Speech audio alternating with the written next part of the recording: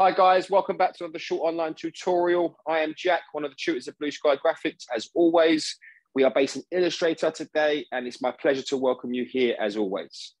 The reason why we're here today, guys, is to discuss how can we apply an effect via using the blend tool within Illustrator. We can affect the spine of our blend very simply by using other tools within the toolbox.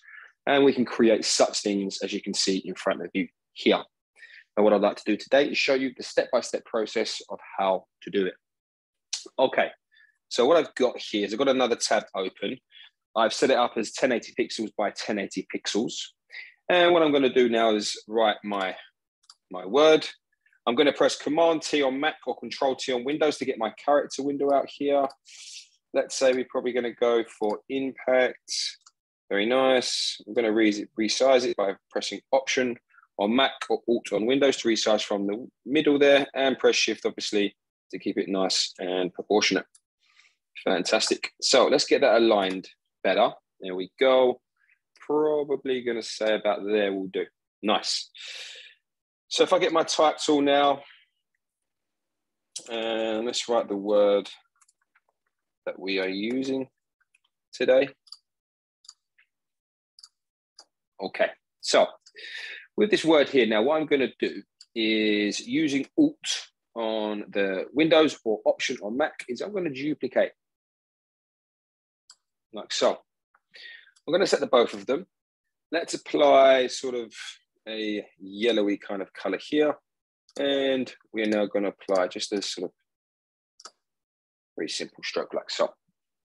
Now, what I'm going to do using my blend tool, the shortcut is the letter W for this tool, is I'm going to click on the top word and then click on the bottom word like so. And there you have it, it's blended together. Now, I would actually like the bottom word to be in front. So what I can do is I can reverse this particular spine.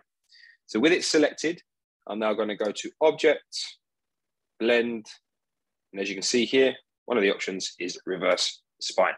There we go, fantastic. Now, actually, as well, what I'd like to do is increase the number of steps within the blend. So to do that, what I'm going to do is double click on the blend tool here, which will bring up my blend options. I'm going to use specify steps, and I'm probably going to say, let's go crazy. Let's do 100 steps between each blend. Okay, perfect. Now, as you saw in the original example, there was a curve to our spine. Okay, this blue line you can see through the middle here. If I was to get the curvature tool now, all I'm simply going to do is click a little anchor on there like so, and I can move that to the left using my mouse. I'm going to come up a little bit here, and I'm probably going to move that to the right, let's say. Beautiful. Keep going up, following the pattern. Let's go left here, for instance. Beautiful. Let's go to the right here. Perfect. Wonderful. And let's add another one, like so. Okay. Now, as you also saw as well within the original, we had a different color fade from the back to the front. We create like a little gradient there. Now, how would I do that? I would need to use my direct selection tool. And I'm going to select the back letter. And as you can see now, what I can do now is change the color like so. And as you can see now, that is implemented within the blend. Now what I'm going to do now is just use the rectangle tool.